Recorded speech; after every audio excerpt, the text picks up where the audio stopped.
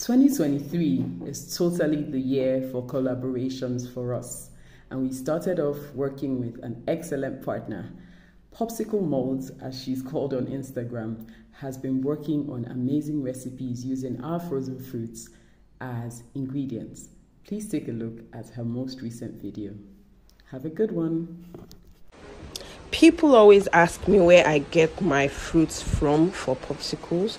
Well, I get my frozen fruits from Veg Express. Did you also know that frozen fruits are best to be used for popsicles? Yes, so today we are going to be using frozen strawberries for our popsicle, and let's go. Meanwhile, she's going to be giving out this cute little popsicle mold for free, those in Abuja.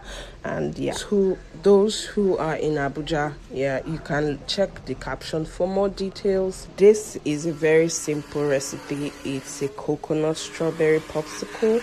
We will be trying this. Please let us know. I love to see reviews. So you guys, please send us pictures and images and reviews. We love to see. Thank you for watching. Bye.